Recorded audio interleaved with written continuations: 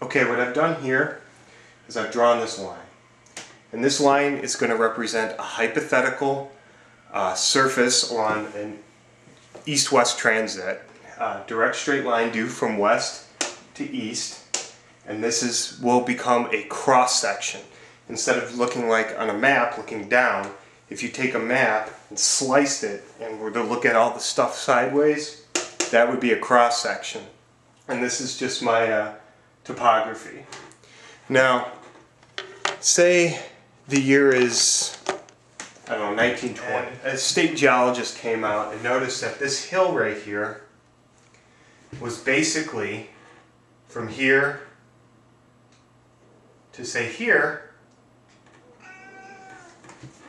was a white quartz sandstone similar to the St. Peter.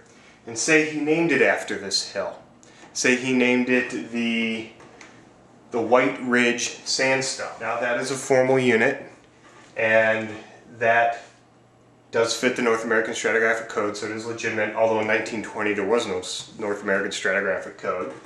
But say he mapped this and he saw this and he named this after the ridge, and he noticed using what we call strike and dip, which actually is a part of structural geology, that these beds dip this way. Now this is surface, so he doesn't know how far this propagates or anything like that. And say no more geologic work was done, it was just we'll say like a grad student thesis or something like that. But in 1945, Farmer Joe comes and drills a well to look for water. So he drills his water well down to right about here, and another one further east, right about here, so he can water his fields. And he noticed that at this level and this level, he hit a white sandstone. Now, chances are that this white sandstone is this. So, tentatively, we can draw our line like this. So we have the top of the sandstone. Also, we'll say he encountered a thick shale right about here, and say that shale also outcrops here. Now that shale is not named yet, but we can tentatively do that. And that this unit at the surface here, we'll say that the first several feet or so are covered. You can't really tell what it is, but we'll say under here he hit a limestone. Both unnamed. Okay? And that would be 1945. And say in 1950, there was renewed geologic interest in this area because of something that hasn't been mapped yet, but is known to be in the area. So somebody goes back and looks at the 1920 records, the 1945 records, sees this shale, sees this limestone, and decides to name this shale the Bridge Creek Shale, and this limestone the Patters Lake limestone. And we'll just assume for namesake that these are local features, a lake and a creek. And this was already named, but in order to study this new economic potential, he comes out over here and sees he's got a granite that has a lot of quartz veins in it. Let's say that that's what they're looking for, that this granite is what they're looking for. Okay? And we'll say that granite, named for some other place, some other where, but is the same granite. Say they take a few samples and get an age on it, and it's the same age as the type section granite. That this granite is the Sleepy Hollow. Now, in order to assess the economic viability of this, so they come in and start drilling some holes through here, a deep one, through here, another one, through here, another one. And let's say that they get permission from the farmer and this because they want to assess the economic viability of sandstone too. So they drill another one here. And let's say that this drill hole is A, and that is nothing but granite. This is B, and granite is encountered right here, so they stop the bore. This is C, no granite is encountered. And this is D, and they encounter the bottom of the sandstone right here. So with this information, we now can do this and say that this sandstone basically forms a thickness like this. Now in C, what they encountered down to a depth of here was a rhyolite, and that same rhyolite was encountered here. And we'll say that the bedding angles in this core that they took are the same as in the White Ridge sandstone. So we can assume that this rhyolite comes like this.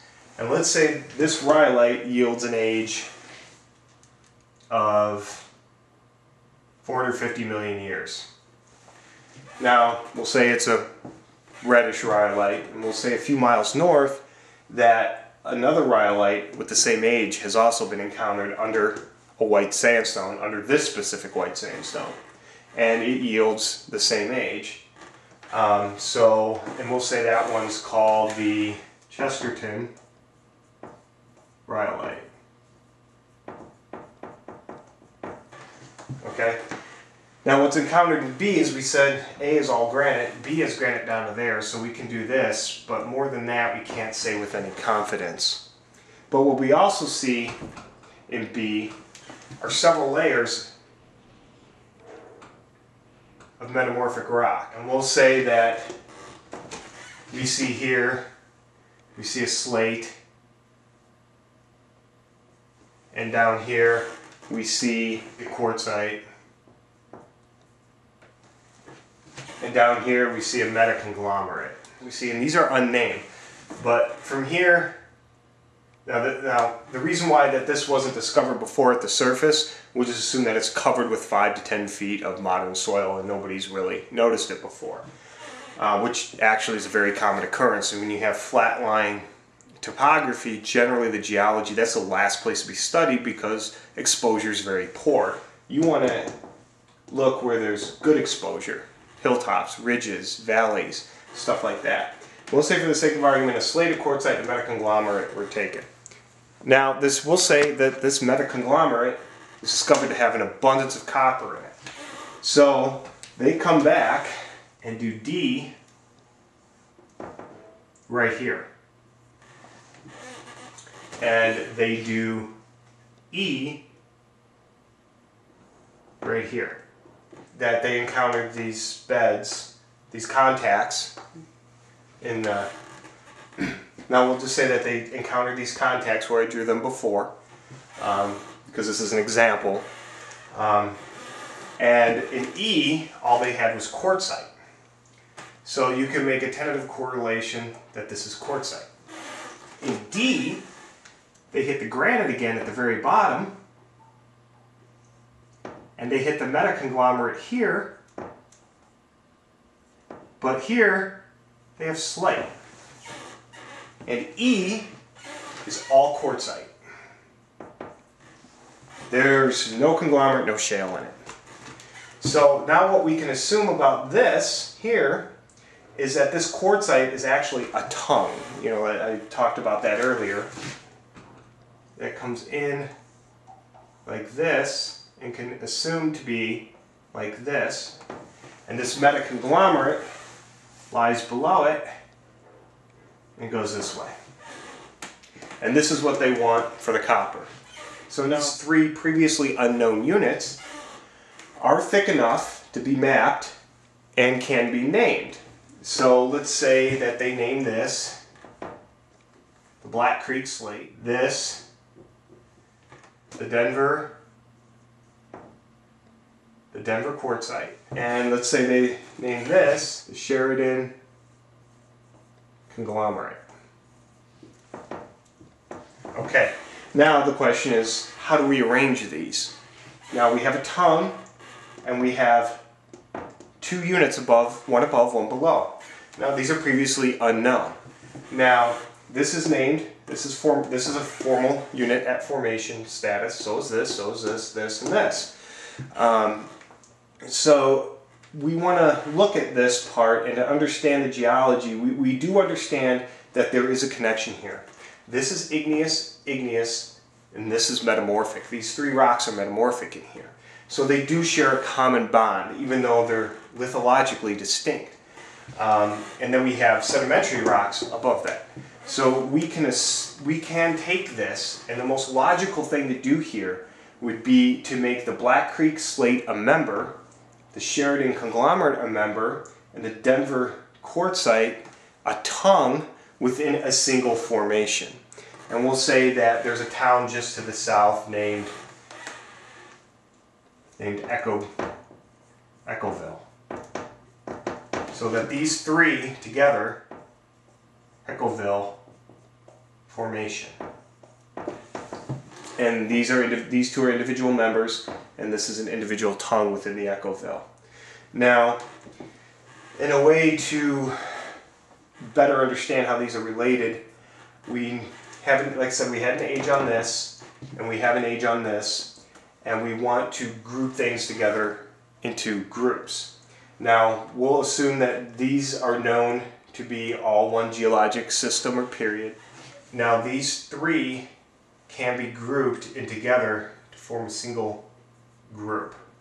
They don't have to be, but they can be. Now, this doesn't need to be put into a group because it's not directly related to the units above and below. So we can just leave that as a formation. This is a formation, and say that there's an unconformity here, and this is at 450 million years, the Chesterton, and the Sleepy Hollow granite gave an age of 1.25 billion years ago. So these needed time to undergo metamorphism in order to become metamorphic rock, but this is igneous. And so we know we have an unconformity right here. Now what we could do with the Echoville formation of Sleepy Hollow granite is we could lump them together into one group of rocks, but generally that's not what we would do here, and we shouldn't do it here because we know the granite's 1.25 billion years old, and this is 450 million years. So you have a huge amount of missing time here. Anywhere between 1.25 and 450 million years ago, the Echoville could have been deposited. So that's basically how stratigraphy works over time, and that's just a general example I made up. And it's kind of cool to name all these things, but this is more practical than just naming. And I'm going to get into an example using groundwater here in a second.